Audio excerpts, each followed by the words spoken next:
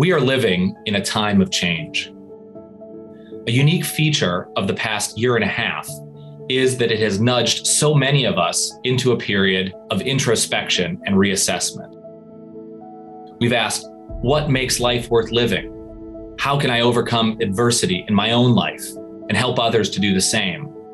In short, we've asked, how can we flourish, not just survive? But despite their importance, these questions at the heart of human flourishing are woefully neglected.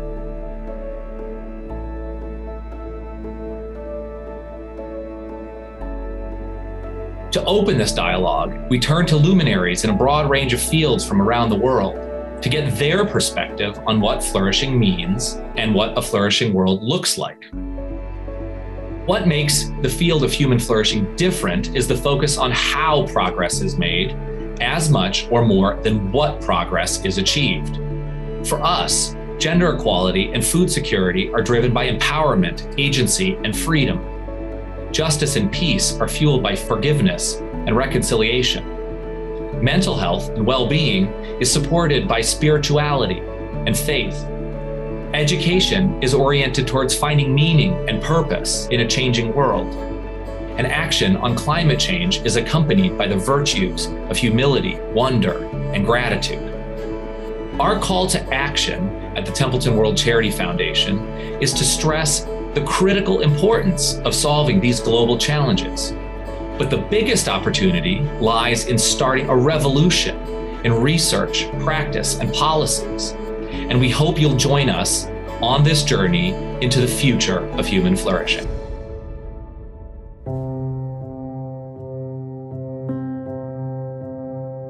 There's something about the human soul which flourishes best when that personhood and community are held in tension and balance, and where both are present. To flourish means that one is living with one's fellow human being, that we're all in it together. The idea that you care about other people, not just immediate family members, but others who are part of your local community. This sense of belonging must be a part of flourishing. It's easy to walk past all the things that you see every day without understanding how fantastically creative human beings are and how it's exponential when we come together. Clearly, we face some existential threats. The pandemic has shown us there are no boundaries, economic boundaries, there are no national boundaries, there are no ecological boundaries. So one has to think of an integrative approach. Some of the biggest things we face require people to come together to address these big and hard questions.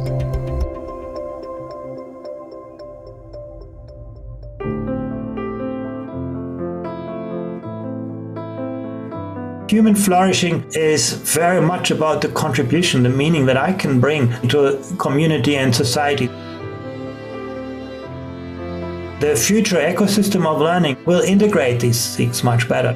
Schools used to be very good to keep students inside and the rest of the world outside.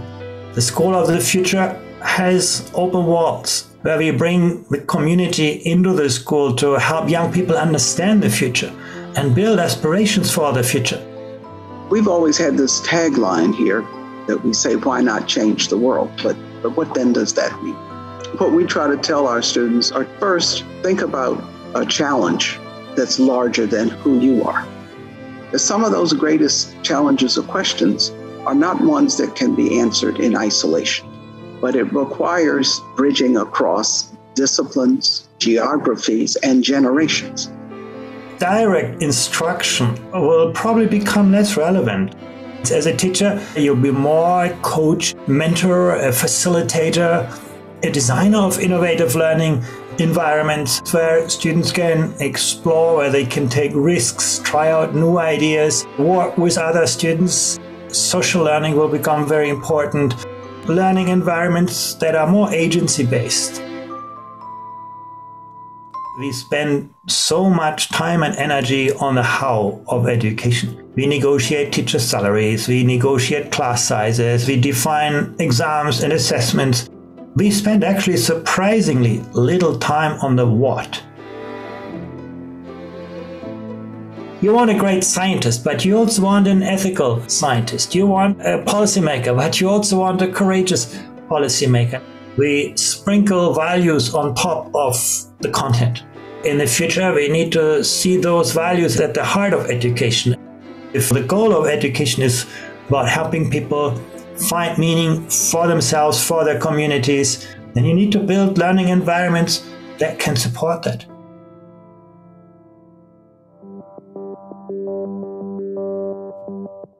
Science and technology and engineering are partners in a kind of flourishing. There can't be much doubt that the invention of the internet has produced an information universe which renders information more accessible now than it ever has been in human history. The internet is an empowering tool. It lets us do things that we could not do on our own. However, of late, for example, we're seeing the rapid propagation of misinformation, disinformation, propaganda, various and sundry kinds of cyber attack, phishing and fraud, and all kinds of bad things happen. So you have to understand something about the technology, understand how it works, understand what tools are available to you to defend yourself against potential hazards. So that is what we might call digital literacy. And we should be teaching people early on how to accomplish and achieve that. With the arrival of social media and the reward system that was invented by these companies led to more extreme behavior, in my opinion. So, how many likes do I get for saying something? Well, the more extreme things that you say, the more people you may attract, because extremism tends to attract attention. So we need to learn a lot more about the dynamics of social networking. We need to learn from psychologists and anthropologists, sociologists, and maybe even neurologists. To flourish in a technology-laden world, we need to come to terms with how the technologies we're using are affecting us. And one of the things we need to do is to recognize how much our technology is stealing our presence, right? That we could be talking with our spouse, but now we're like checking recipes on the internet. There's a cost of being on technology that we're not thinking of.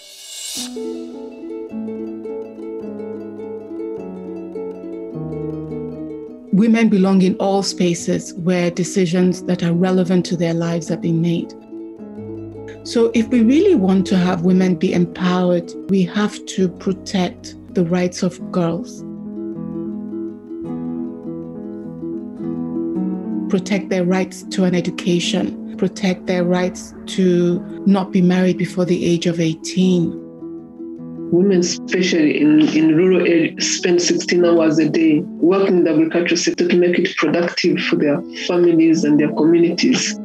But it is clear that definitely they make much less than their male counterparts. So designing programs that address the structural challenges in access is extremely important. We have 1 in 4 women in Africa become entrepreneurs, and it's the highest proportion in the world. The second part of the world that is close to us is Latin America, where 17% of women become women entrepreneurs. There's a $42 billion financing gap for women entrepreneurs in Africa, and it's important to bridge that. And if they can be supported in their entrepreneurial journey, they can make such a huge difference to the economies. They can make a huge difference to poverty, to job creation, and they can transform those societies.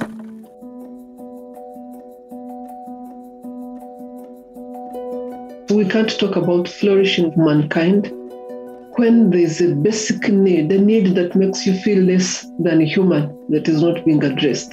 So ending hunger is about mankind coming through for mankind. I look at ending hunger as a basic human right.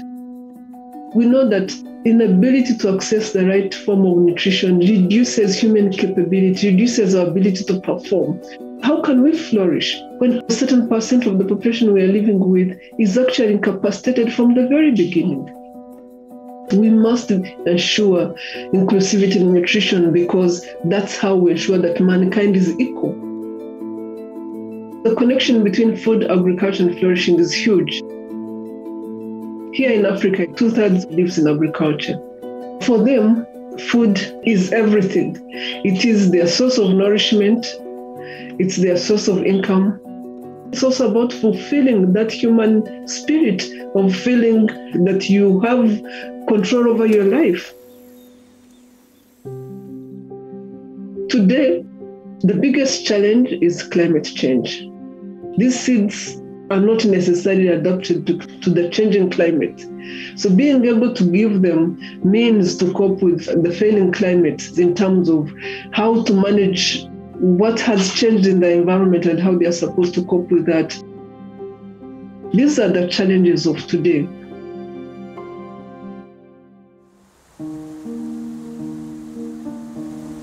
To me, human flourishing, increasingly, it's not about humans alone. It's about how we live sustainably with the rest of nature. Industrialized countries, Europe, the United States, Japan, Korea, etc., we built our economies on fossil fuel. So our task now is to wean ourselves off as quickly as possible. Today, the UN said it is already too late to stop some of the devastating impacts of climate change. It is indisputable that human activities are causing climate change and making extreme weather events more frequent and severe. Climate change affects disproportionately, much earlier, much more severely, the poorest countries, the small island states, indigenous peoples, and the poor communities in richer countries. And they are the black and brown and indigenous people in our world, so it's also a racial injustice. Within that, the gender dimension, that women have different social roles, different power, often different rights, like land rights. They have to go further in drought for water or firewood and put food on the table.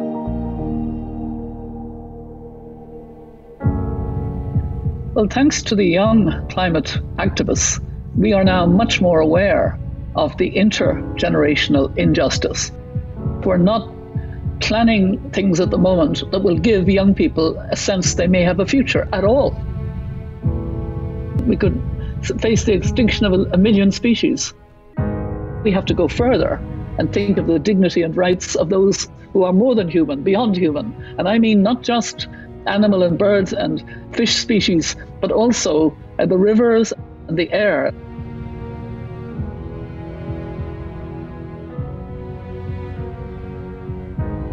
So we can't have human flourishing without living sustainably with nature. In order to flourish, we need to know that we are able to influence and determine the shape of the society that we live in and have some investment for our own future and the future of the next generation. As soon as I extend my identity to all, I see a more peaceful, just, sustainable, healthier, and joyful world. Appreciating the things that we all care about together. It's the gloom that binds us. It's important for mankind and flourishing. We have, in a way, in the digital society, we have the luxury to think about human flourishing, to develop human flourishing, to develop education, to help people become the best and most beautiful versions of themselves as individuals and a society. And I think we should use that chance. That doesn't mean bad things will not happen. I see humanity. I see people getting stronger. I see people cleaning the ocean. I see people confronting problems. So I see many innovations that are less about individual achievement and more about collective achievement. The glass may not be half full, but there's something there in the glass and you work with it. I'm not an optimist. I'm a prisoner of hope.